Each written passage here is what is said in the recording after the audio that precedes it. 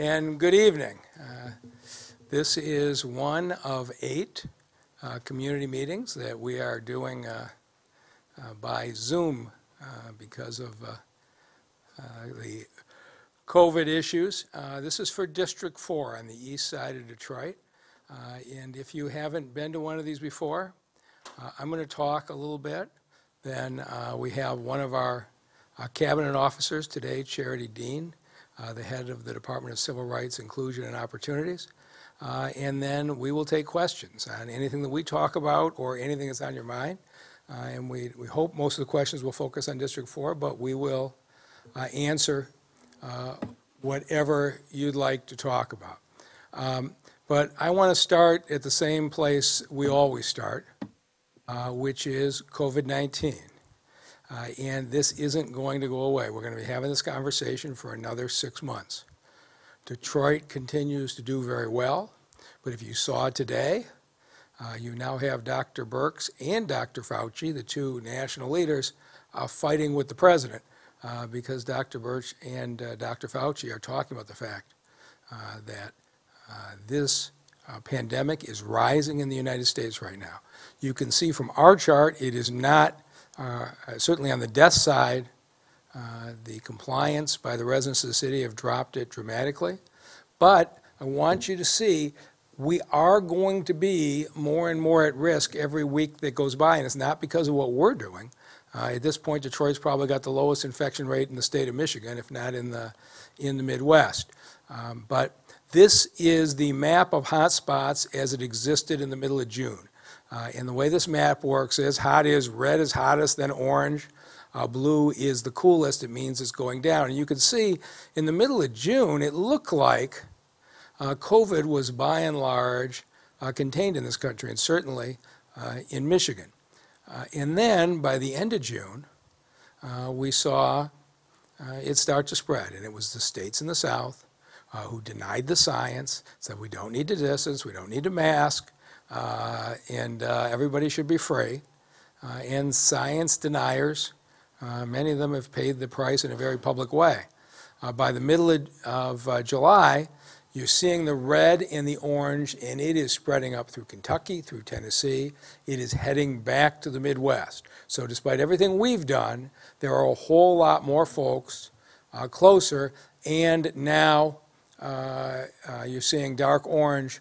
And this weekend, something that I did not think I would see. Ohio passed the state of Michigan in total number of cases. You go back to April, and the governor of Ohio got a lot of national credit, which he deserved for having moved early to shut the state down. Now Michigan's not even in the top 15 because of the job Governor Whitmer has done, and in large part the job that Detroiters have done. But we are going to be more at risk because it's heading this direction. Let me show you what's happening in Detroit. It's the first thing I look at every day to give you a sense because I'm totally driven by what the numbers show. And so back in April, we had 800 people with COVID in the hospital, 259 events in danger of dying, and we basically every day had about 125 cases. We were almost a third of every case in the state. By July 1st, what the residents of the city had done had been dramatic. We cut down the number of people in the hospital. We were down to 12 people on vents and only 21 new cases a day. Today's numbers, we're still about the same level in the hospital, still about the same level on the vents, but we're seeing the number of new cases coming in at the rate of 30 a day. We're only 5% of the state. Now, the vast majority are in the middle and outstate areas. We have quite a bit of spread in the suburbs. But you can see that we're starting to trend up. We can keep our businesses open. We can keep our hair and nail salons open. We can keep our restaurants open. We can keep our auto plants open. We can keep our offices open if you'll wear your masks and honor the distancing and the hand washing. There is no reason that we can't continue to open. I'm glad to see the casinos will be opening on Wednesday at 15% capacity. Just as the restaurants have opened successfully, the casinos will open successfully. But it's going to mean all of us committing primarily to the masks. So we've now done more than 60,000 tests. And Detroit is really the national leader. If you've seen the stories in the South where people are in line for 7 hours, but We've had the benefit of having Quicken doing our appointments. You can call for an appointment, you can get in tomorrow, and you'll get through without any difficulty. Tests are free, they don't need a prescription, and even if you don't, half the people who test positive don't have symptoms. So if you haven't had a test in a while, get a test, be sure, and your family and those around you can be protected if it turns out you do happen to be positive. Let me talk about what's going on specifically in District 4, because District 4 is now the home for the largest manufacturing investment made in America in years, the FCA plant, where 5,000 people are going to go to work at that Jeep plant. It's going to be built by the end of December. It's going to be making Jeeps in March. People are going to be going to work. And so FCA has started doing the interviews. And as you probably remember, we made an agreement with FCA that they would interview every single qualified Detroit candidate before they got to anybody outside the city, because we put up the money to buy the land. And hiring is open right now. And Detroit at Work has been so successful at getting FCA thousands of qualified applicants that even though we're in the period where FCA was allowed to hire from other places, they just extended to August 30th a Detroit-only application process. That's how well Detroit at Work is doing. They're getting great candidates out of the city. So if you were laid off from the other job that you were on, there is still time to go to Detroit at Work, get your application in, and you get in under the Detroit preference because you live in this city. So they've already interviewed 800 of our residents. They're scheduling 2,000 more. They're going to start a couple of thousand jobs by the end of this year. They'll be up to 5,000 by the end of next year. And one of the things that is really exciting about this is they've been very positive about returning citizens being very welcome to apply. So this is a good paying job that you have a real chance to get because you're in the city of Detroit. If you want this, act now, contact Detroit at Work. I'll show you the contact at the end of this. But here's the interesting thing. The assembly plant means you assemble. Somebody's got to make all the parts that go into the Jeep. And so Dakota is going to make the dashboards. And they're building it right now at the old Kettering High School site that had been long abandoned. They're hiring 300 people right now. And Dakota agreed to the same deal. They are interviewing all Detroit candidates before they interview anybody from the suburbs through Detroit at Work. They're going to start hiring in October, and they're going to have to be making dashboards by March because that's when FCA is going to be assembling the vehicles. So you have more opportunities. Then we have Flexingate, which is located over on the east side of Detroit, not far away in District 3. They're making the bumpers and much of the exteriors for the Fords being made at the Wayne Assembly Plant, and they are hiring right now and expanding. And then over on the west side, we have 300 people being hired by DMS, and they make a number of parts for the F-150. All of these jobs and many, many others, whether it's hotels, whether it's construction, whether it's being a driver, whatever you want to do, you can go to DetroitAtWork.com and we will get you tracked to a job that you want. And so a lot of the folks who have been laid off, the $600 a week is stopped. I hope they reach a deal in Washington to resolve it, but you should not wait. If you think your job is not coming back, we have a whole bunch of vacant jobs where Detroiters are getting preference right now. The other thing that FCA, and there were a number of provisions in their community benefits agreement, but they agreed to help improve the neighborhood around the new plant. They agreed to take out 300 houses in 3 years for an immediate blight removal. In the first year, which ended in May, they got 116 done. This next year, we've got 129 already under contract, 34 on Beneteau. Beneteau is a street that runs immediately west of the plant and is probably the street most affected by this plant, and so we made them a priority. And so those 34 houses will all come down this year, and then next year, the last 55, which will bring us to 300, will be completed. And so one piece after another, all of it was delayed by COVID, but we have it moving again, going down the road. On East Warren, in the area that I would say is roughly from Coralville to Cadgeu, that may move a little bit, but this is one of the areas where we believe that we can rebuild this area into a vibrant commercial district. My family's from this neighborhood, and Warren was very much vibrant when I would visit my grandparents over here when I was a kid. And so the way this works is we have a series of community meetings, and I'll just show you in the next district in Conant, it looks like this. They're about a year ahead of you in the schedule, and they're going to start work on a new streetscape that looks like that. That's what the neighbors along Conant decided. The neighbors along East Warren are going to get to decide what your particular streetscape is going to look like. So they're about halfway through the processes.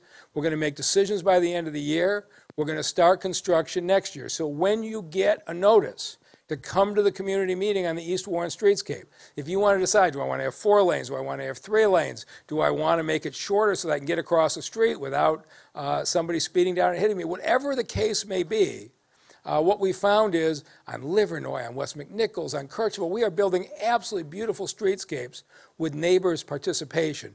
And I believe deeply in the collective wisdom of the neighborhood. So these decisions are not being made by the planners of the city of Detroit.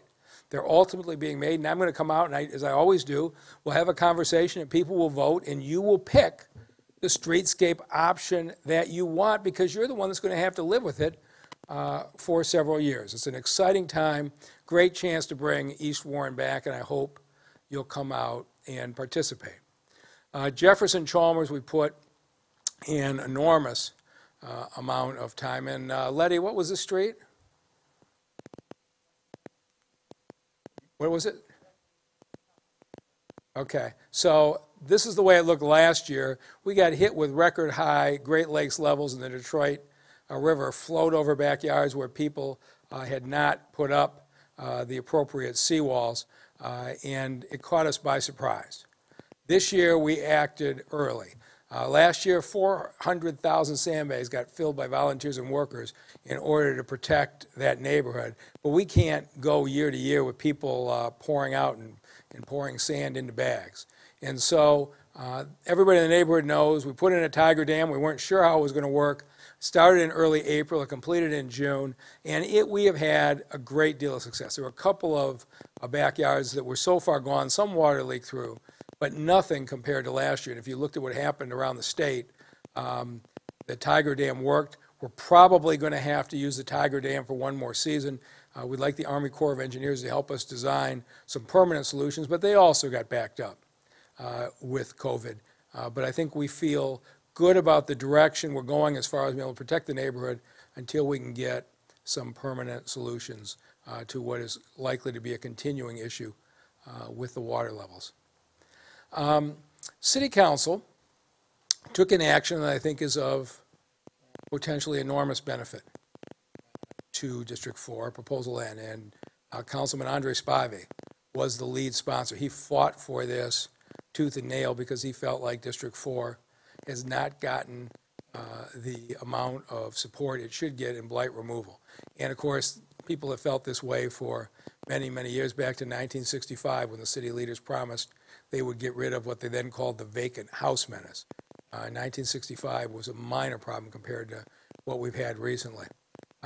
So with the help of the Obama administration, we got 21,000 abandoned houses down in 6 years. Nobody in America has ever done anything like it. But we still have 14,000 to go. Every one of those red dots is a house that cannot be saved. It's a potential risk to your children. It's a potential risk to catch fire, to spread to the house next door. It's bringing down the property values. And if we are going to have the kind of city we want, we can't have them here. And these dots are just the ones in District 4. We have 2,700 houses in District 4, the second most of any of the city council districts that still need to be come down. That will not be a surprise to the people who live in these communities.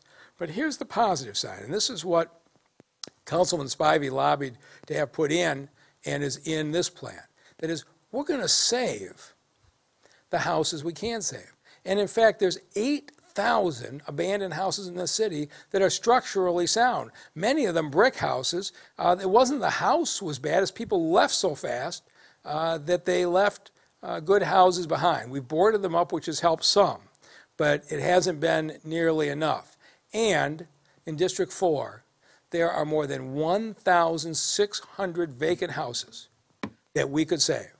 In this district alone, we could have, within 3 or 4 years, 1,600 more families. What would that mean to the housing situation in the city, the ability to find a place to rent, the ability to buy a place instead of paying rent? So, with the participation of City Council and Councilman Spivey, Proposal N, which this is your decision. You're going to get a chance to decide on November 3rd. Here's the first thing we're going to do.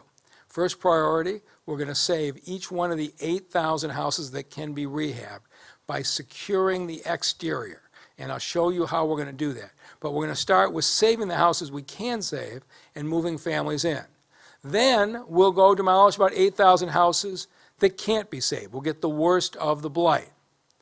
The land bank was never well equipped to run demolitions. The federal rules required us to run the demolitions through a separate agency, which it just wasn't ready. But that's over. All of the federal money has been spent. This will be run by the city procurement department with city council oversight. We have not had any problems on this side. So we're excited about the new structure. The other thing is, when you're not using federal money, you're using Detroit dollars, we can give preference to Detroit companies. When it's federal money, you can't do that. But we're entitled to use Detroit funds to give preference to our own employers, and we can make these companies hire 51% of Detroiters doing the work. So we'll have Detroiters working for Detroit companies, rebuilding Detroit neighborhoods. And this can be done with no increase in the taxes that you're paying now. Because we have paid off so much debt since bankruptcy, we are able to borrow this money without having your taxes go up. 8,000 houses renovated, 8,000 houses demolished, city companies, city employees, and no increase in taxes. That's what Councilman Spivey pushed through. And so you've seen this. In District 4, we've had a lot of houses that have been renovated because we've been sure some quality housing. But here's one on Lake Point. And here's the way we've renovated. The land bank has sold lots and lots of these vacant houses. This one on Newport now looks like this. We know we can do this. We've really targeted Morningside, and this house on 3 Mile Drive has been restored beautifully. This is what the land bank is doing. When they're not demolishing, they do a great job. They can get these houses in the hands of homeowners, and 70% of these houses that are being bought are bought by renters in Detroit. So Detroiters are tired of paying $800 or $1,000 a month in rent, and they realize I can buy the house, fix it up, and still only pay $700 and come out ahead and have something to pass on to my kids. This house on Corville, hard to believe anybody walked away from that, now looks like this. We can do this 8,000 more times, 1,600 more times in District 4 alone. But what happens if we don't do it? And you've all seen this. 1,000 houses a year that could be saved today, a year from now will be too far gone. Whether it's vandals, whether it's arson, whether it's the weather. So this house on Clover Lawn, this is how it looked in August 18, and here's how it looked 1 year later. This house on Hamburg could have been saved last August. Now it's gone. We're going to step in 8,000 times and make sure this doesn't happen. So how do we do that? The first thing is we're going to go in and we're going to clean them out. And so we'll take the trash and all the other stuff that's in somebody's houses, and in the backyards, we will clean them out. Then we'll seal them up. Today we've used plywood. Plywood's better than nothing, but plywood's not a very good solution. You've all seen people pull off plywoods. You get squatters get in, drug dealers get in, people are in there lighting fires. And so we are going to use something like SecureView, which is essentially bulletproof plastic that is secured to the house so people cannot get in and out. You can preserve it. Or we'll use the heavy steel processes, and we'll go on the roof and we'll fix the holes in the roof so the rain's not pouring in and fill in the basements.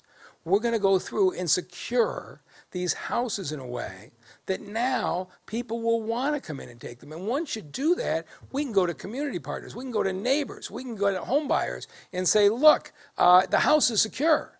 You can put a furnace in, nobody's getting in or out of there, it's been sealed up. There's no rain coming in to damage the work that you're doing. And we are working now with City Council on something we'll announce in September, but we want to give neighbors and their families a preference to buying houses in your neighborhood. Nobody cares more about who's in the house in your neighborhood than the neighbors who already live there. We think we can build on our strong neighbors. So, how do you do this without raising taxes?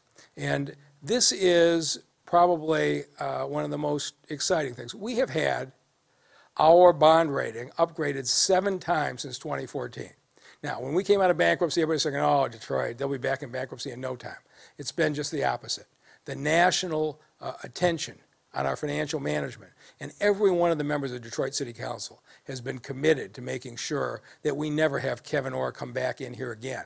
And so everything has been balanced. We put money away in reserves.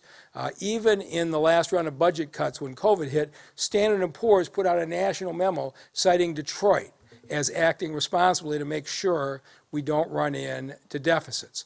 And so we are confident that because we've already paid down more than $180 million, we can sell these new bonds. It'll be like refinancing your house when you fix your kitchen. We'll spread out the payments over more years, but what you're paying each year will not go up. So your taxes will not go above the level that you have today. Here's something that I have never experienced in the city of Detroit. The reason this got on the ballot was in large part the lobbying that was done by the black contractors who operate in this city. Because now that we're doing this from the city, we can legally give preference to Detroit companies. They still got to do the job. They still got to give us a competitive bid. But you get bonus points if your headquarters is here. You got bonus points if your office is here. You get bonus points if 51% of your workers are Detroiters. And in a close bid, that shifts the money to the Detroit companies. And because of that, the Detroit companies said, this is what we've been waiting for years. The chance for companies, primarily black companies in Detroit, to be able to win Detroit contracts and put Detroiters to work. And so what happened was a coalition of 20 black Detroit contractors, they were the ones who said loud and clear to council, this is our turn. This is our chance where we can build wealth in this city and hire Detroiters in the city. We will remove the blight. And that group committed to the 51%. You can see there Councilman Spivey, who led that. And a big part of why they were so confident is because of the person I'm going to bring up next. But what we have now is a plan for Detroit at Work to train the people who will go to work doing the rehabs of the houses, to go to work at the demolition. Every demolition is 15 jobs. We're going to train people. Most of those jobs can be done for Detroiters. So you're going to get a chance to decide, do you want the houses in our neighborhoods to go from that to that, or do you want them to go from here to here? And will it be done by Detroiters? And so the person who's been driving this is our Director of Civil Rights, Inclusion, and Opportunity, Charity Dean. And when I ran for mayor in 2013, 250,000 people had left the city in the previous 10 years. And as I sat in living room after living room, what everybody said to me is, if you get elected, you need to remember who stayed.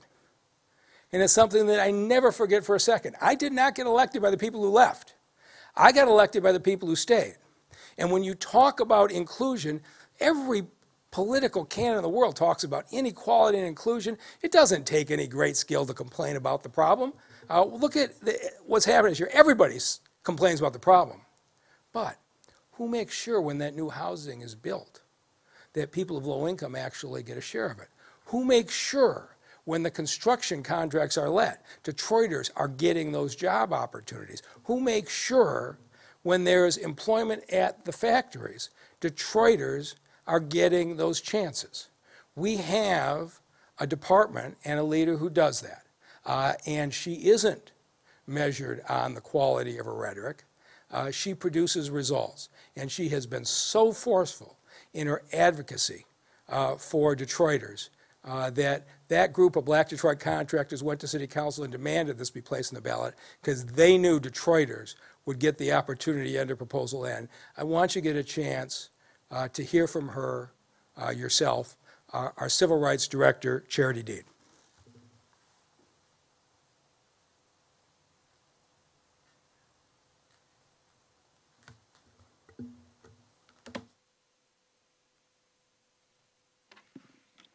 Thank you, Mayor.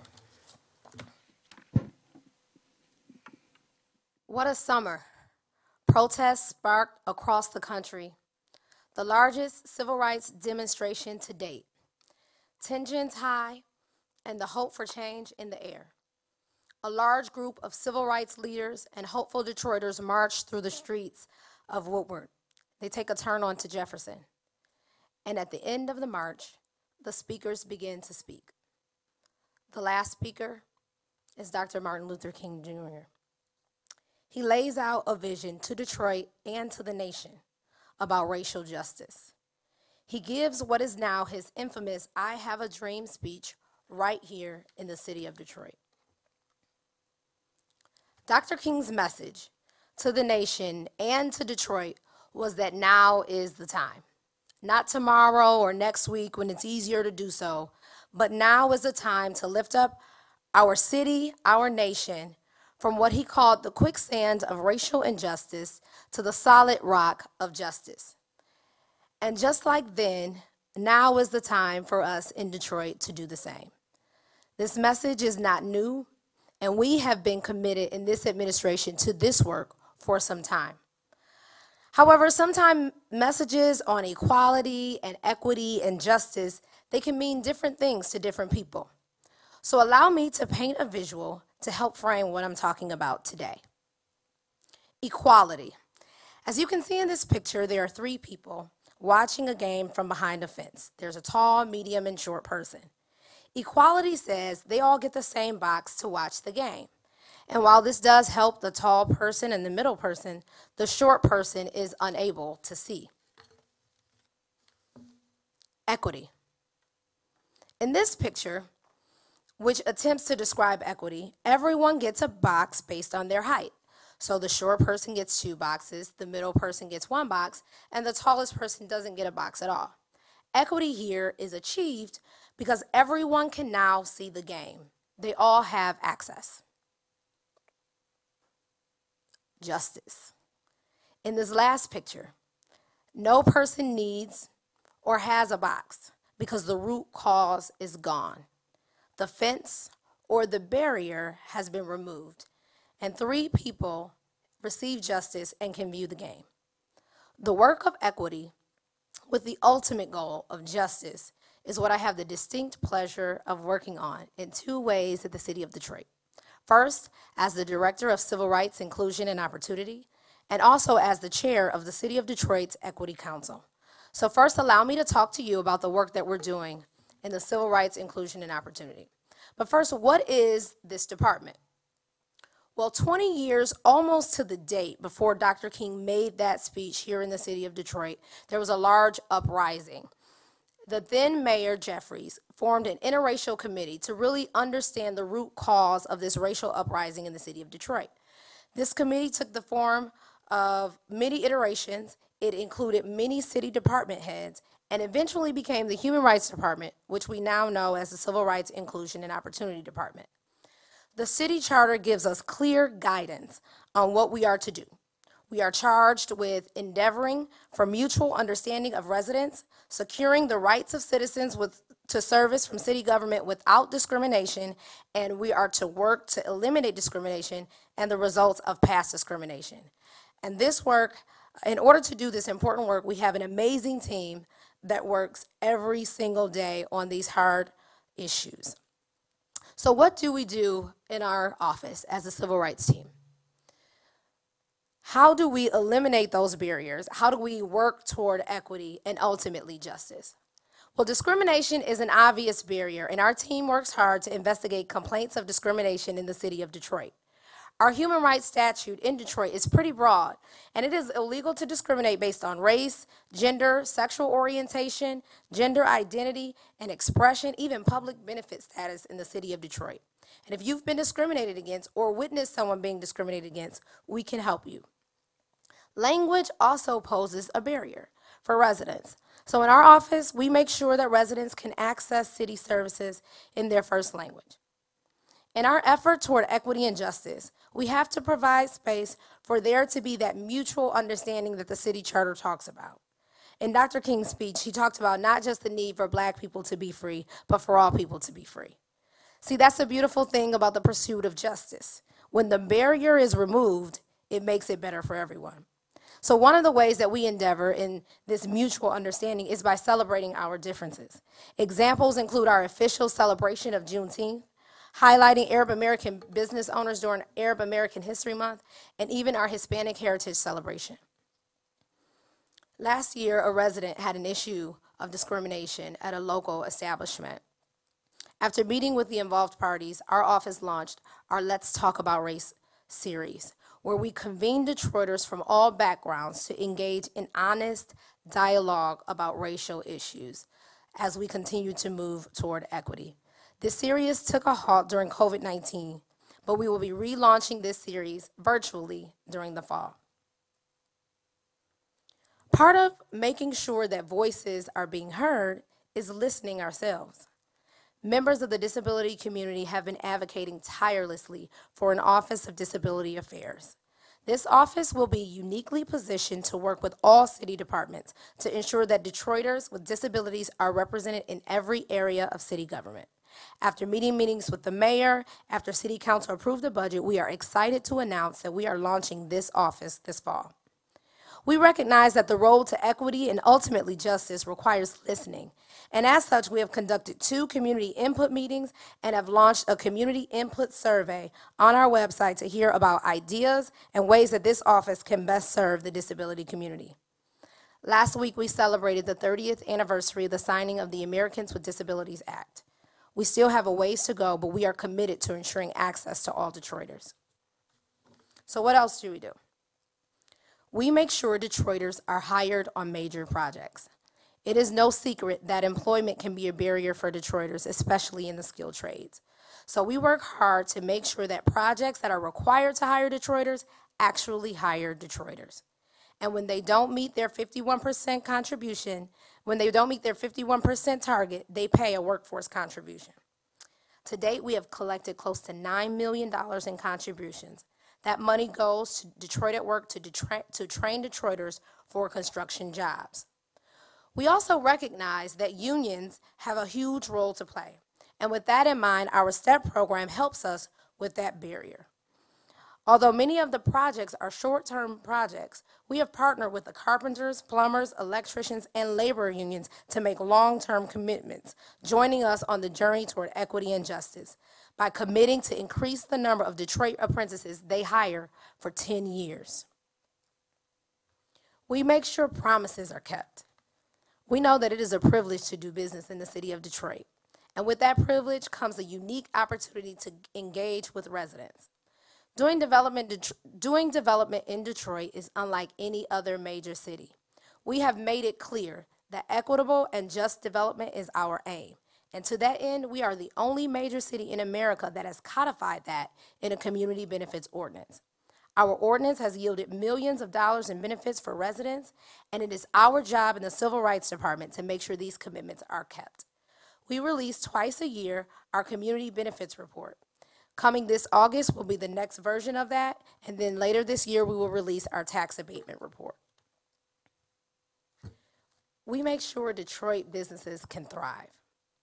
Barriers today don't often look like the barriers Dr. King spoke about. Nevertheless, we are relentless in ensuring access to all Detroit businesses. We do this through our certification program. If your business is located in Detroit, if you hire Detroiters, if you're headquartered in Detroit, you can get a special preference when you bid on city work.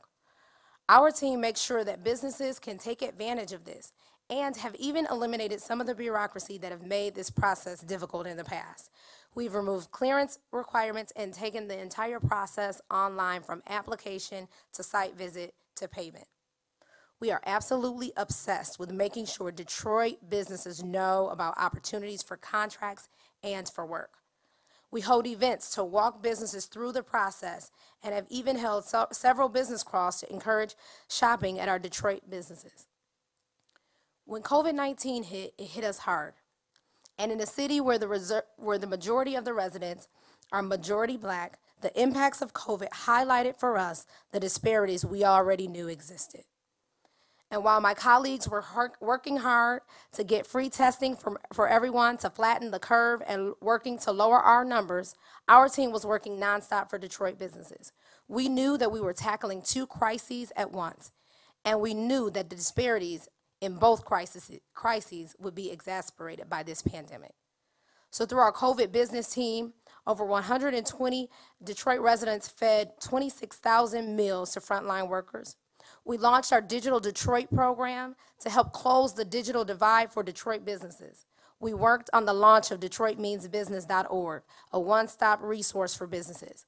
We gave out free PPE, took the governor's executive orders and put them in a simple restart guide so that our businesses could know exactly what to do and how to restart.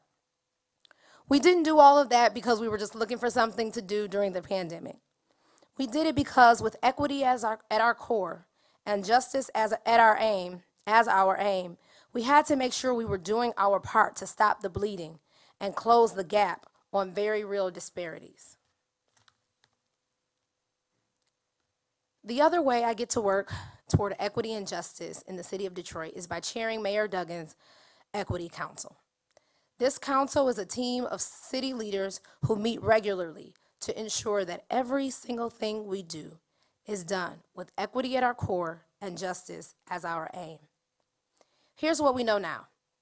The passion that flamed the summer of 1963 and beyond is still fanning flames in Detroit and the world today. The injustice may look differently, it may not be as obvious, but there are still barriers, and the need for justice remains. The work now is more complicated, and sometimes it's even tedious and boring. Breaking down walls of structural and systemic racism sometimes look like a boring policy change, or eliminating a required form from a city process. Sometimes it's the elimination of an unsuspecting rule, or unrolling a long overdue program like getting digital devices in the hands of youth. Or sometimes it's something innovative like paying Detroiters to get their high school diploma. This is the work that the Equity Council is dedicated to doing every single day, and we are only just beginning. So here's how you can help. Whether it's filing a complaint when you see or experience discrimination, taking our community survey, joining one of our race conversations, certifying your business, or even just following us on social media, there is a role for you to play in our journey toward the vision that Dr. King laid out so many years ago. Because at our very core, we are public servants, and we are desperately committed to doing the tedious, hard work with equity at our core, justice as our goal, and continuing the work that we've been doing for 6 years, knocking down barriers, innovating for opportunity, so that we can say that if nowhere else, in Detroit, we have found liberty and justice for all. Thank you.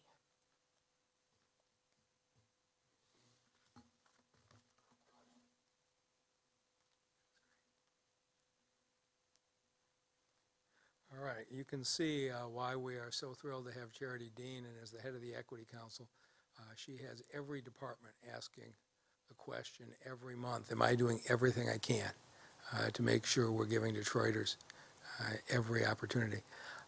So now we'll go to the questions phase. We will take questions for 1 minute. If you have a question, to the extent you can give it to us succinctly, we'll get through a few more of them. If you just want to give a statement, you can give a statement for up to 1 minute. So I'm not the greatest technical expert, but this has worked out pretty well the last couple. You have to raise your hand. You can see the directions there. That's how you get called on. When you do get called on, you have to unmute your phone or your iPad or whatever device you are operating out of. Otherwise, you'll be talking and we won't know that you're talking. And so when you're accepted by the host, please tell us your name and what neighborhood you're from and ask your question. And with that, we'll take questions till 8:30. Who's up first? First is Kimberly. Please introduce yourself. Hi, my name is Kimberly Marble. I am from District 4, also known as the Red Zone. I'm really, really happy about everything that is happening because District 4 has been, we've been left out for a very long time. I have a very good deputy district manager. He tries to keep up with me. He talks if it's something that I need help with. I am so pleased with him. I'm just asking the city, please don't forget us when this passes, because I'm telling everybody, we must do this. These children around here, they don't know no different. It's been like this for over 20 years. And then a lot of these young people that are 20, they don't know no difference. They don't know what to reach for. I'm ready for those that need to be demolished, buy the lots that I need to buy, because they need somebody to show them. Somebody that is in Southfield, they can't show them what I can show them. I'm here in the trenches with them. I just ask that everybody, let's look forward and stop looking back. I'm ready. I'm ready to help redefine District 4 because District 4 does not define me. That's how I was raised. And I'm ready to share all of that with everyone else. Mayor, you have been there. You see what it looks like. It's a diamond in the rough. I need those houses down, and I will be able to show these babies. Last week, I got a call from a young lady that watched us on the press conference. Her daughter got hit, and she's had 2 surgeries in 1 month because they are racing down these streets. We need speed bumps. I know. I'm ready. So you're extremely eloquent, and you know you're right though. People get used to what they know, and if you look at what we've done in the parks, I took the position that we are going to have really fine parks. We are going to go in and rebuild them, and we're not going to accept this overgrown grass and these rundown baseball fields. But when you go into the neighborhoods, people have lived with blight so long, they don't realize how terrible it is. And these children, at Charity Dean's suggestion, I was recruiting summer interns at a number of the historically black colleges and universities, and I spent some time in North Carolina and Atlanta. And the Detroit students there, when they go down to these national schools and tell their friends from other city about the blight in Detroit, they're shocked that people from other cities don't have this kind of experience, and we have to change the expectations. On the speed humps, we can't build them fast enough. We're only our 3rd year in. By the end of this year, I hope that every school and park has one, and then we are going to move on to the other streets. The other thing is that the police academies are filling up. For all the controversy, we are seeing almost record numbers of enrollments in the academy. And I know the commanders and Chief Craig will be very happy, and that Chief Craig is here today. People have questions for him as well as most of the department heads. We need to have more traffic officers on the street to deal with these speeders. So you're going to see more speed humps this year, more speed humps next year. And I agree with you.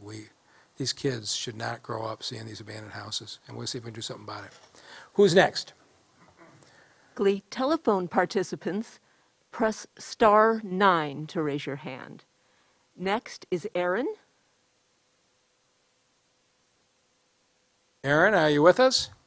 Good evening, Mr. Mayor. Good evening. Aaron Smith, and I'm owner of the City of Detroit contractor, Detroit Grounds Crew, Okay. providing janitorial services, eliminating blight, and beautifying the city. Mr. Mayor, we have a workforce of over 72 employees, where I'm proud to say that 85%, that's 85% are City of Detroit residents. So, Mr. Mayor and City Council, I love the aspiration to create a City of Detroit eccentric ecosystem, which I call it. We are Creole certified in District 4, Detroit headquarters located on Barham within Morningside. And Mr. Mayor, I just want you to know I take a very personal interest in employing and mentoring young people and giving returning citizens an equal opportunity for employment. So as a certified Creole business, we're also a company that gives back to the city of Detroit through partnerships with Motor City Grounds Crew, East Warren Tool Library, and Disability Network Detroit Wayne. So thank you, Mr. Mayor, for the opportunity to compete, to allow us to compete for City of Detroit contracts. We are a city contractor living, breathing, sowing, and cultivating within the City of Detroit ecosystem. And I thank you very much that we can contribute toward wealth and continue to make this city attractive. Well, it's inspiring to hear your story on 72 employees. If the people of this city see fit to rehire me next year, I hope you'll call me back in 2 years and tell me you have 272 employees, and you'll keep growing. And if anybody has not seen the tool shed on East Warren, it is remarkable. Lawnmowers and edgers and every piece of equipment you can imagine that is leased out at very affordable rates to help enable neighbors to be able to fix up their own neighborhoods. What you guys are doing is remarkable, and that's a big part of why we're seeing that stretch come by, and you're going to be, I think, right in the middle of our streetscape improvements. So I hope you'll show up for those meetings as well. Who's next? Phone number ending in 440. Okay, if your number ends in 440, you are up. Hi, this is John Myers, and I appreciate you taking the time to do this with the citizens. So I live in Jeff Chalmers. I've been on the east side for 57 years, and I finally got my way down to Jeff Chalmers and found myself my dream house on the canal. It's not such a dream house anymore. Right. Because for the last 2 years, I've had water flooding from the next door neighbor's illegally built boathouse. And I just looked out on the street, and Scripps is full of water. Really? And it started January 12th this year, and the Tiger Dam engineer actually came to this property to try to figure out how to stop the water. And whatever this engineering disaster is next door to me, it's been very difficult. Is this the guy that's been in the hospital? This is a different house? Me? Okay, I've been on Scripps a number of times. I'm just trying to visualize which house. It is the guy that's been... I'm right in the middle of the block. And Yeah. No, we got a significant legal problem with him and his ability to deal with it. And we have to solve this. Dave Bell is our Building Safety and Engineering Department. I've been at the house myself to see what the issue is, and it's a legally complicated one that I'm hoping Dave Bell has a solution for. So I'll let him talk. Thank you, Mayor. Yes, we are very familiar with the house on Scripps and several other properties in that area. We're having conversations with the law department, and we are going to take legal action on 3 to 4 properties in that area, and we know the property you're talking about, and we are going to deal with it. Thank you. How soon do we look at that? Don't have a timeline just yet, sir. So Well, as my you... basement's got water in it right now, and my driveway's got green slime down it. People that come visit me fall and slip, and it's a disaster. I need some relief. Yeah, we need the right to go onto that property. As you well know, if 90% of the people construct a seawall, it doesn't do the neighborhood any good. We have to have the ability to go onto the property and deal with the recalcitrant owners. But let's see if we can't get out and slow the water down a little bit. It's going to take us some time to get an order to essentially take over the guy's property and build it up. But I'm going to track the lawsuit myself. Letty will get back to you with an answer. But let's see if we can't do something to slow that water. Appreciate it, Mayor. Has the water crested on the river yet? Well, we got northeast winds right now, going about 9 to 11 miles an hour. That's the big deal. The wind's the problem. Yeah. All right. We're going to stay on it until we get it done, and it's a problem we're going to get fixed. But thank you for the call. Next is James. James? James, are you with us? Mayor. Yes, sir. James Jackson, known as Jack Rabbit.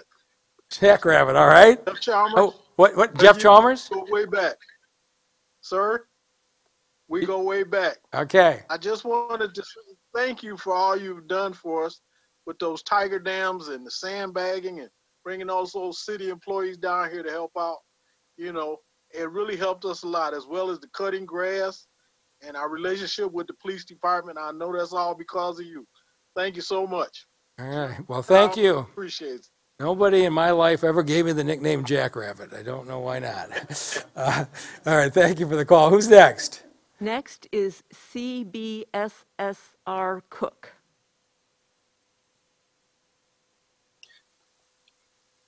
Okay. Mr. or Ms. Cook.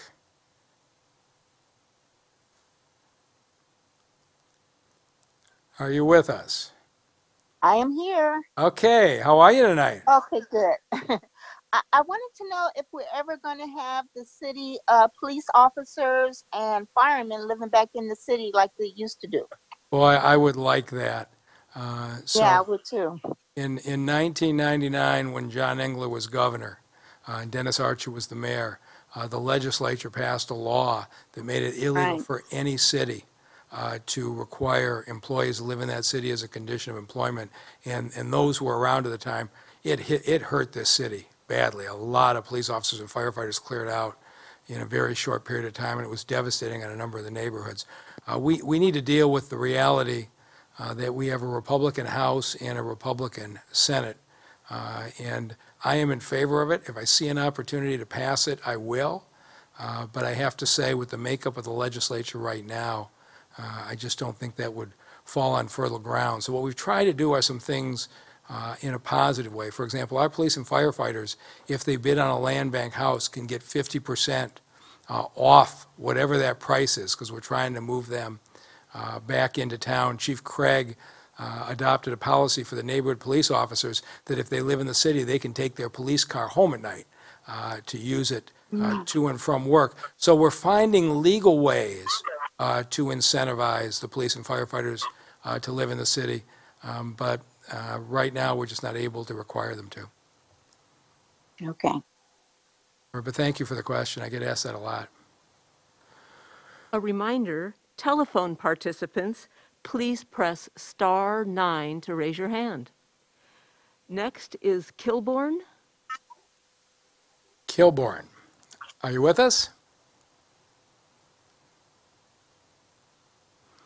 I don't know if Kilborn's the first or last name, but is somebody named Kilborn out there? Yes, can you hear me? I can. Hello, how's everyone doing tonight? Hello, Mayor. Well, it sounds like you're having a good night.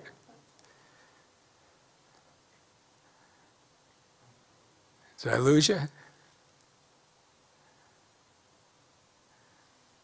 Hello? You still with us?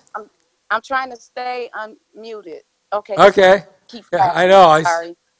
I'm not, this is my first time on Zoom for you, and I want to just say that I'm helping the community. I'm the Kilborn president, and I'm helping over 300 kids in the Eden Gardens and Ravendale community. And I just would like to know, is there any sponsorships that can, help me? Because I'm doing this by myself, and tomorrow is pet pantry pickup, and my poor van, the air conditioning went out, and it's like kind of bad, delivering all it's like 61 pets that gets food, and then I deliver diapers, and I deliver it to group homes, and I deliver pantries. I just want to know if anyone out there could help, because this is really, I've seen a lot of things out there.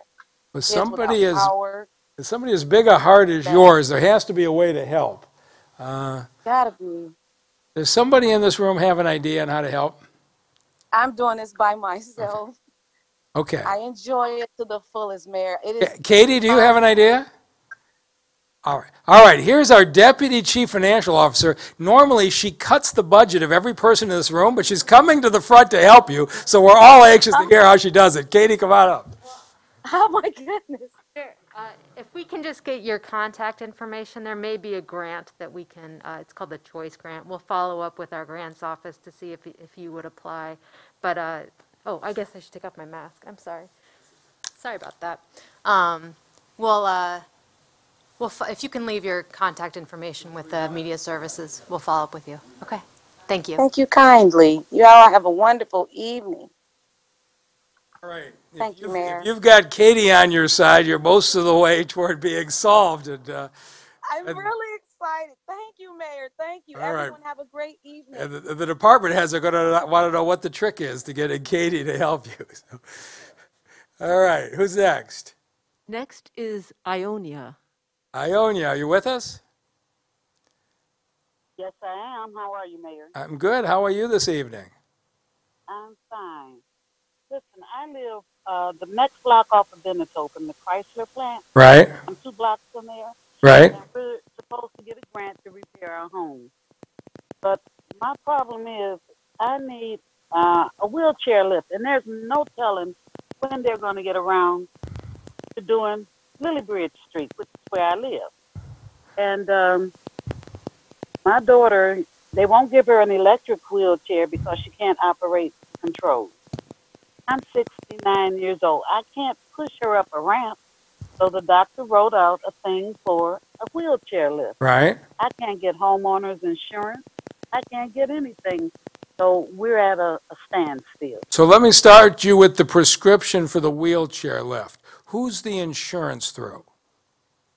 The insurance group, she has Priority Health and Medicaid. Okay, so I want to start by following up to make sure that if you're entitled to that benefit under your policy, that we help you enforce that.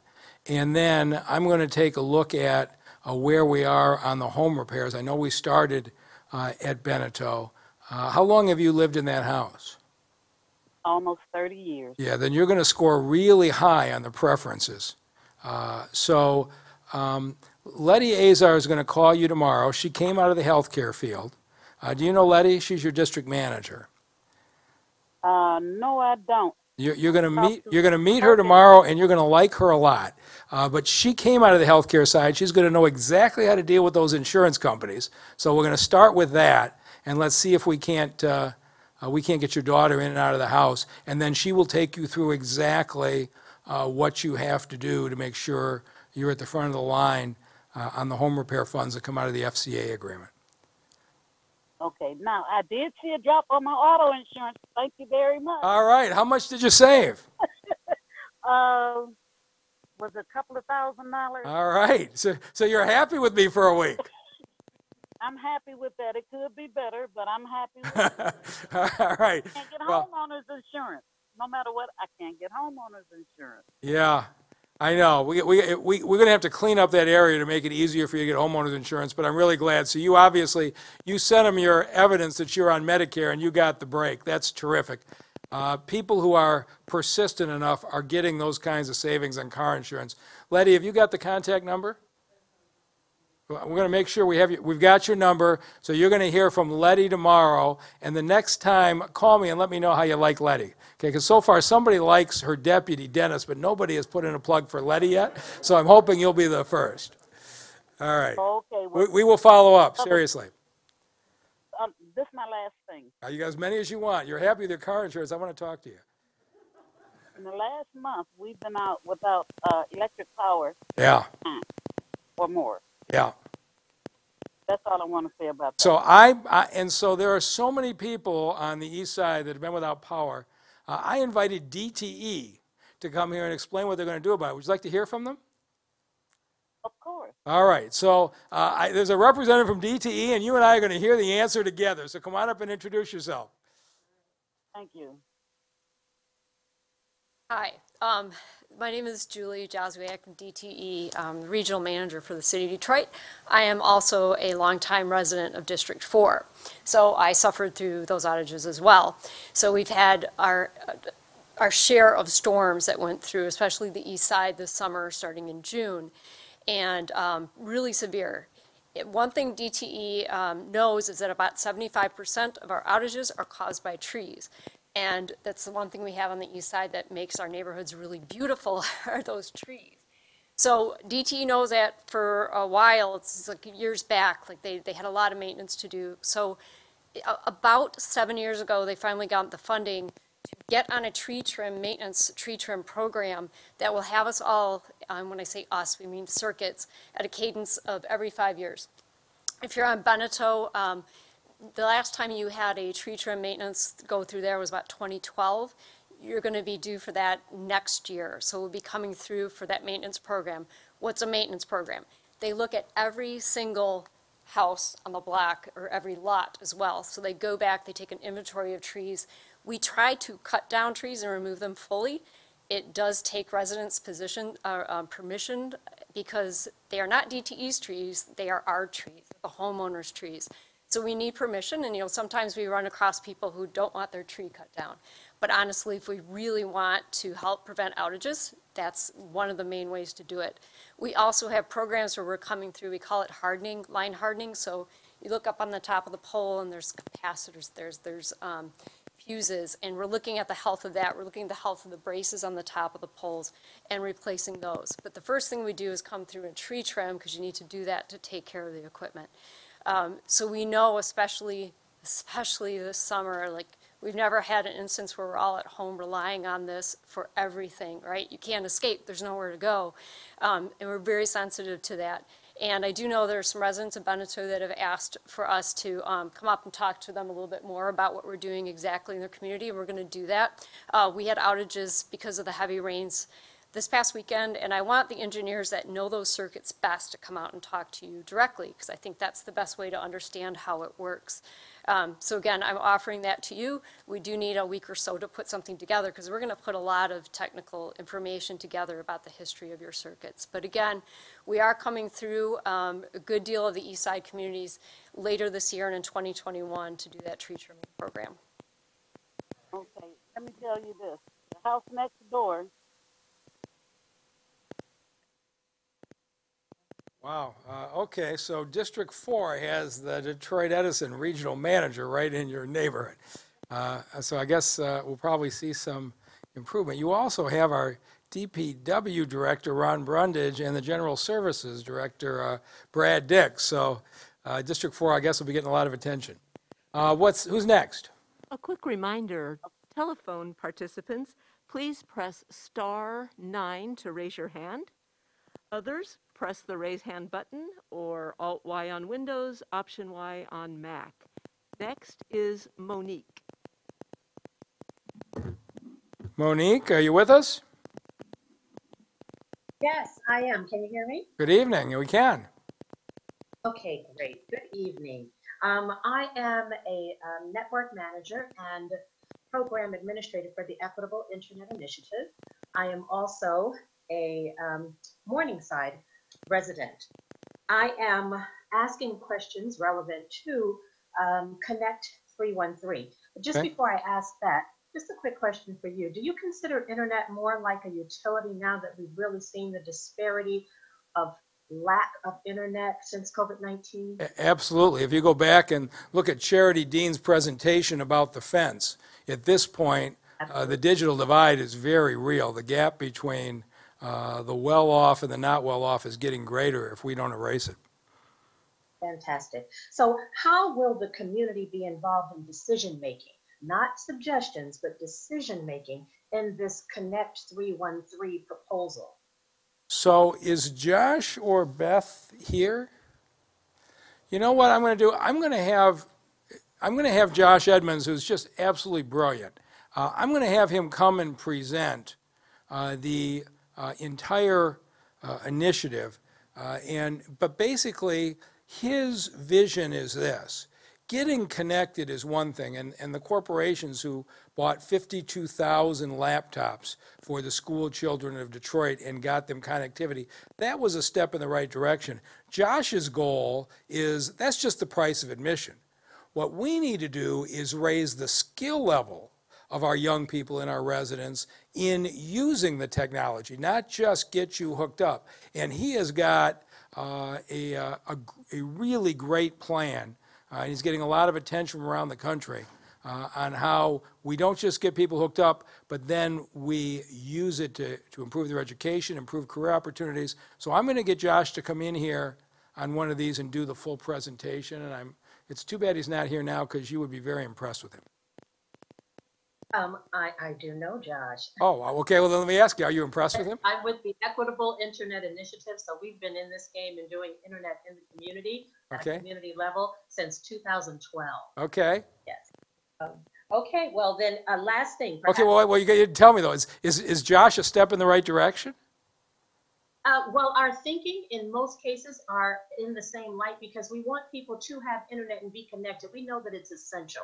And if I get too much on my soapbox, I'll take up this whole meeting. So I don't want to do that. I want to get to but yes, but however, my concern there is about the community engagement and also about him making sure to recognize the Equitable Internet Initiative and the contributions that we've already made because much of his platform is taken from a lot of the work that we've been doing. Well, I'm glad to hear. It sounds like you took from a good person. But he's going to hear about the fact that you asked today, and he wasn't here to answer the question. I'm sure he'll get in touch with you shortly. But you're making a really good point, and there've been people in fighting this battle for a long time.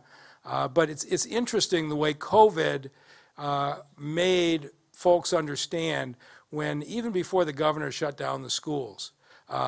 Grosse Pointe and West Bloomfield and Birmingham and Ann Arbor all shut down first because their students were always on the internet and the laptops. And it made us really crystallize for a lot of companies what a huge gap there is between the wealthier districts and the less wealthy districts, and of course, what a huge gap there is in connectivity in general. So we're on it, and I'll make sure Josh talks to you and listens to you carefully. You know, last question, is Comcast the key provider for internet under this? Comcast is one provider, but he has plans for multiple providers. But as you probably gathered, I couldn't even know how to raise my hand on this, so I'm the wrong person to be asking the tech questions. But I know. Well, I'm glad you at least took the questions. Okay, but I assume you agree that you want multiple providers. Absolutely. Okay. And we want to make sure that the community-based projects that are being done be acknowledged and included in decision-making levels along with the community, like the Detroit Community Technology Project, which is the sponsor of the Equitable Internet Initiative. All right. Well, you have raised everybody's awareness tonight, and we'll make sure. Thank you very much for the call. Thank you. Next is Tracy. Hi, Mayor Duggan. Good evening. My name's Tracy Brown. Good evening. The question I have for you is, can you address concerns of residents who may welcome the presence of federal officers to assist with crime, but also worry that it's a form of voter intimidation so close to elections? Well, it's definitely not voter intimidation. So when COVID hit, I had people calling me saying, we need to get the National Guard in. And Chief Craig and I said, oh no.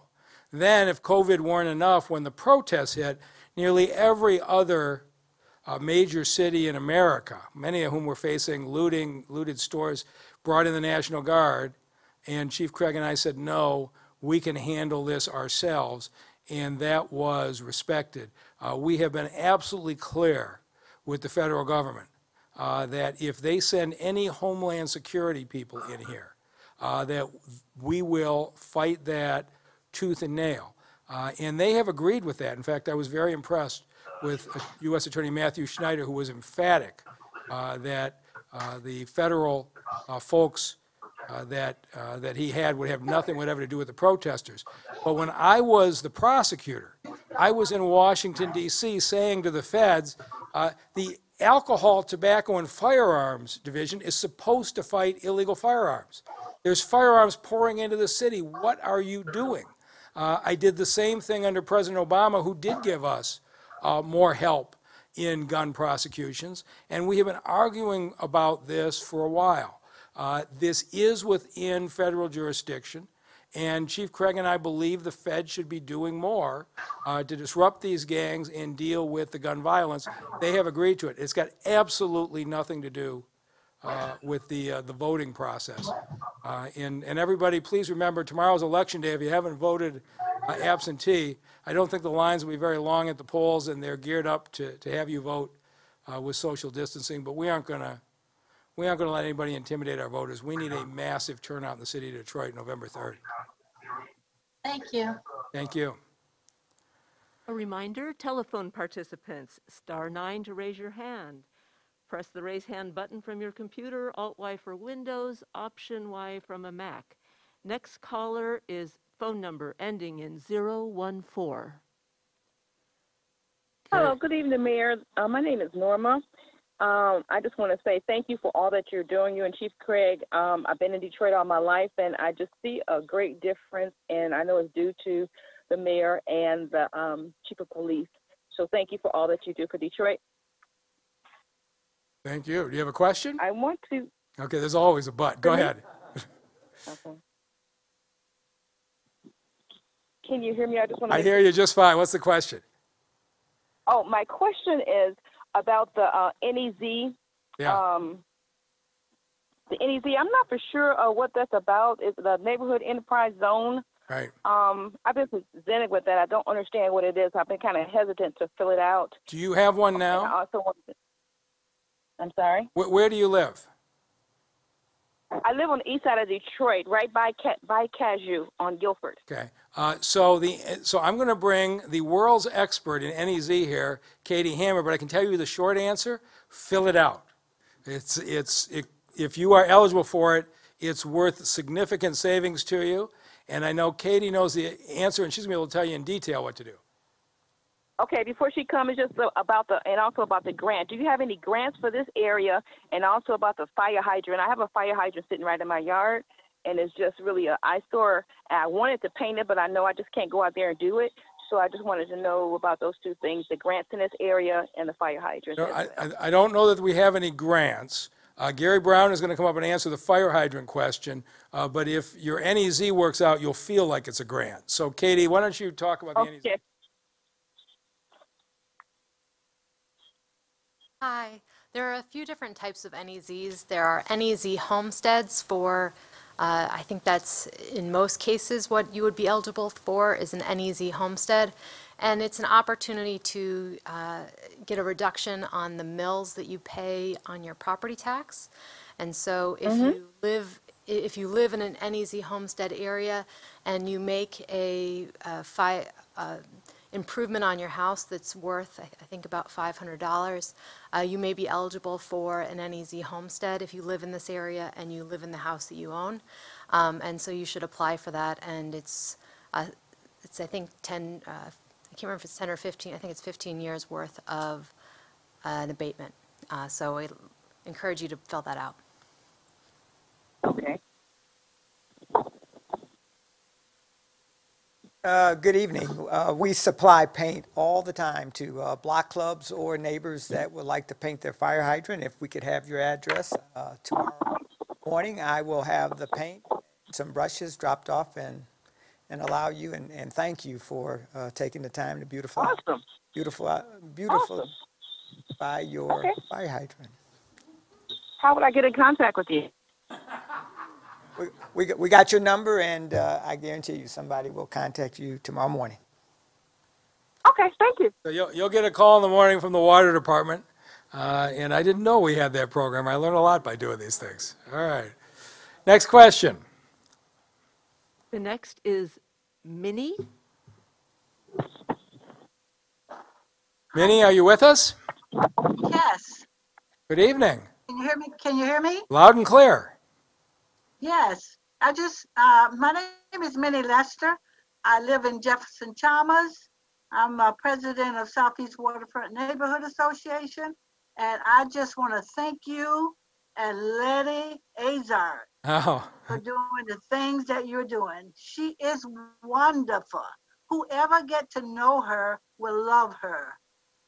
And I want to thank you for the things that you're doing for Jeff Chalmers. We are really, really happy about the things that's happening in Jefferson Chalmers. Well, Ms. Lester, you've hung in there for a long time. How long you been in that neighborhood? I've been here since '73, but my husband been here since 40. He been here since the 40s. Yeah, so, you know, we did the park up there. Right, I remember. We really, really appreciate everything that you have done for us in this area. Well, we're going to keep working it. You saw it when it was great and it hit bottom and it's coming back, but you've got so many beautiful houses there and we're going to stay committed till we get it all the way back. But thank you for all you've done. Thank you. Okay, and Letty got a plug, so her day is made. All right, who's next? Next is phone number ending in 862. Okay, if you end in 862, you're up.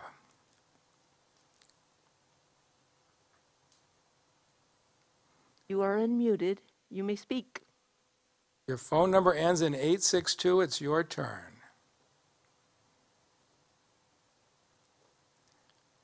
862. 862, are you with us? Now, do you hear me? All right, we sure can. Oh, okay. I had turned off.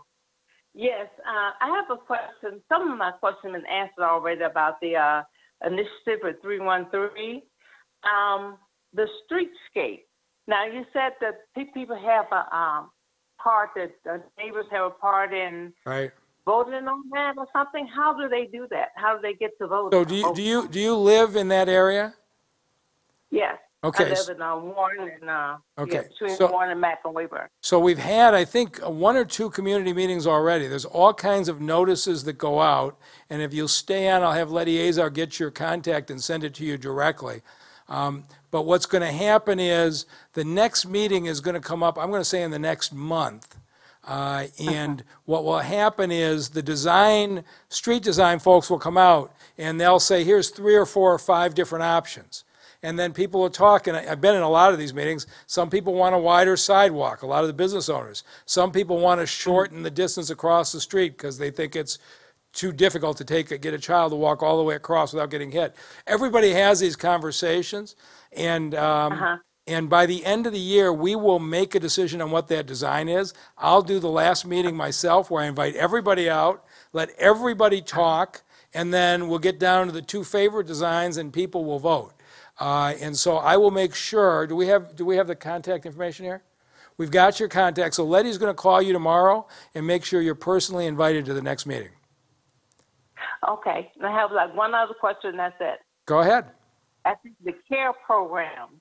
You said that CARE program had maybe it's a small amount set aside for seniors if they have like a minor repair for their home. So is it that, how do we get that? Now there is, like a hole in my basement, right, with water coming in my basement when it rains. yeah, And there is quite a wait list on that. Are you on the wait list already? yeah, okay. I think I did putting the name on the wait list. Okay, so we're trying to get through the wait list that we have right now, so we aren't opening it for new applicants, but if you're on the wait list, there's a good chance we're going to get to you. So I don't know if Arthur Jemerson's here. Arthur, how long is it going to take us to get through the wait list? Okay, so we'll get through the wait list in the next year or so, and just depending on where you fall in it, we'll determine how soon we get to you. And we're waiting right now from a decision from the federal government on some additional money that if it comes, we'll speed that up. Oh, okay. Thank you so much. All right. Thank you. Thank you a lot. And matter of fact, you guys are doing a great job. Thank you. I have to tell you that. Okay, bye. Next is Cookie. All right. Cookie, are you with us? Yes, I am. Mayor Duggan, can you hear me? I sure can. You're very clear. Oh, okay, thank you. I'm Cookie from Cornerstone Village, and I would like to start off by saying thank you for having this meeting and everything, and thank you for all you do.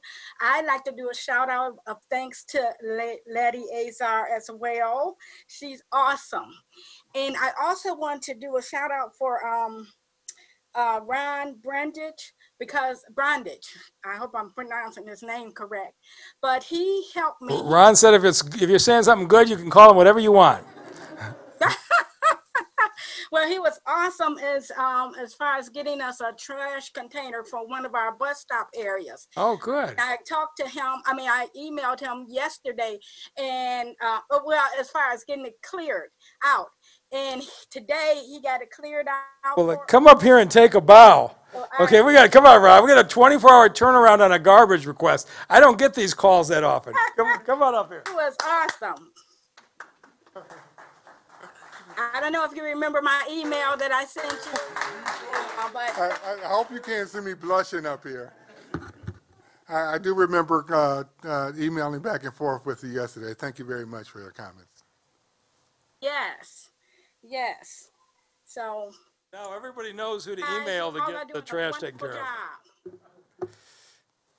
Go ahead. You have something else you want to talk about? Yeah, since you asked, I want to talk about these signs that's on these poles, those illegal signs that's all over all over the poles on the city of Detroit. Yeah. I pull them off along with some other of our neighbors. How can we get them to tell the people who does the signs to stop doing it? So I'm going to give you part of Lawrence Garcia's salary because it's his job to sue the people to get them to take the signs down, but you're doing them first. So Lawrence, I want you to come on up here and explain what you're going to do. It drives me nuts, these signs on these poles. So you and I are together on this. I'm going to let you talk to Lawrence. Okay, thanks so much. Good evening, Cookie. This is a tough one, and COVID has made it especially difficult for us to address this. We need to collect the information or the evidence that will be used to prosecute the wrongdoing. So when you take those down, if you can supply that information, the signs, where you took them down, that will assist. What we do is we try to find the party responsible behind the phone number, and a lot of times it's a company that it's hard to hold criminally liable. But if we can find an individual behind that phone number, then we do charge them, and because it is a crime. So right. we're trying to be more systematic with that, and we're trying to get police officers to make time to assist with the collection of this evidence. But if you're collecting it, then that makes it even easier. So I'm going to make sure that my office calls you tomorrow morning to follow up on how we can collect the evidence you've already gathered, and maybe we can get after those folks that are doing it in your neighborhood. But the mayor's telling the truth. He's been on me to fix this problem for a long time, and it's proved very difficult. It's like whack-a-mole. You know, you hit them down over here, and they pop up over there, and so we're just They're chasing around. Correct. And who is this? It's a TP for sheriff. I thought that they couldn't do that. That's all over the place as well. And that just drives me crazy. Yep. Thank you, ma'am. Thank you. Thank you so much. And there's a simple way to deal with TP for sheriff. Just tomorrow vote BN. All right, who's next? Phone number ending in 440. 440. Myers again. And I wanted to touch on the sign thing too, but I thought it was a little too petty. Can you repeat who to contact on that? And then the second thing is, we've got some hazardous storm drains over in Jefferson Chalmers. One's on Manistee, one's on Navajo. The one on Manistee is literally collapsing. The street is collapsing, and we still don't have a barricade after a few months of reporting it on Improve Detroit. And then we have a couple of just missing catch basin grates on Navajo and Essex. Okay, well, you got a better method than Improve Detroit. Here's Gary Brown. Yeah, we have crews that deal with that every single day. So if I can just get your phone number, or we've got it. I'm being nodded at that we have your phone number. We will contact you tomorrow. I just need the locations of where the missing catch basins are, and we will get them repaired within 24 hours. Appreciate it. And then as far as the signs, illegal signs, who do we contact on that? So if you talk to Letty, your district manager, normally what happens is the General Services Department goes out and just pulls them all down, and the ones that have the most frequent numbers, our prosecutors call those numbers, and usually that convinces them not to engage in the activity any further.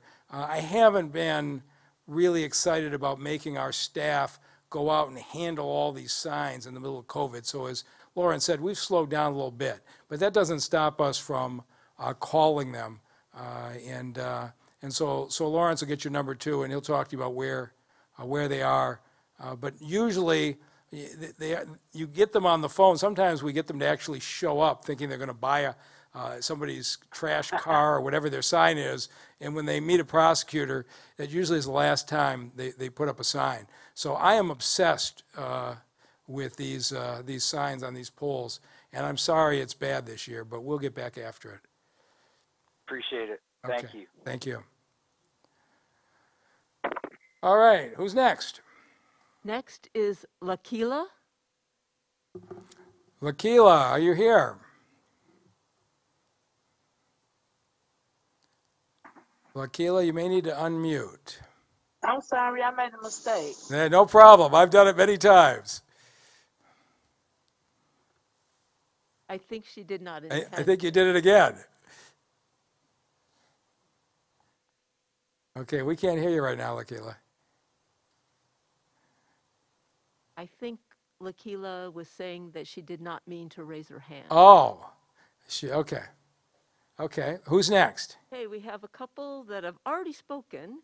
Okay, we got 5 minutes left, so if there's anybody new, let's take somebody new. Otherwise, we'll do reruns. Yep, no new ones. All right, so we're going to take some reruns. Go ahead. Hey, Ms. Cook. All right, Ms. Cook, you're back. Yep, I'm back. Okay. I live in East English Village. I'm next door to a house that's vacant. I keep the lawn cut, but I've left messages that we will be interested in buying a house. No one has responded. What can I do? So do you know who owns the house? Yes, I looked it up on the Treasury and I found their name, but I can't find any kind of information other than that. They're a private owner? Yes. Yeah, so we can't force a private owner to sell to you, but what we intend to do is step up the nuisance abatement lawsuits. And if we can pull your number, Letty, why don't you pull the number? We'll get Tim Devine at the Land Bank to file a nuisance abatement suit to make your neighbor either fix up the house or deed it to us, and we'll jump on that. Okay, you're having to cut the grass, they're not doing it themselves? No, they're not. Yeah, so. And they had a tree when we had the big storm. Yeah. Their branch came crashing down on my fence and then into my yard, and so it caused a lot of damage. Okay, so Tim is off for a couple of days, but we're going to get him on this by the end of the week. So Letty will call you tomorrow. We'll get the address and we'll get a lawsuit filed on him. Sounds great. All right, thank you. Thank you. All right, and our last call of the evening, who do we have? This is actually a new call from a Galaxy S8.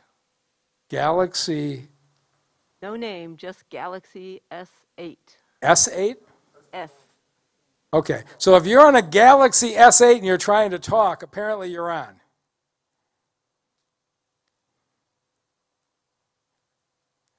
Okay, we'll move on to Nina.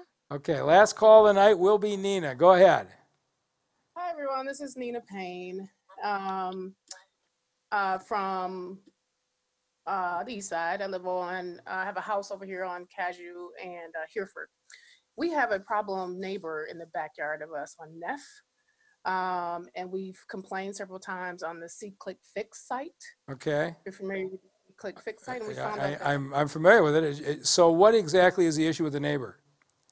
Well, garbage, junkyard, rodents. We need to bring them under compliance with the code. Dave Bell is going to talk to you, and then we will take your number offline, and he will get somebody out tomorrow. Dave, come on up. Thank you, Mayor. We will definitely look into this matter. And we appreciate you bringing this to our attention. You should not have to live like this, so we are definitely going to get somebody out there tomorrow to address this matter for you. Thank you.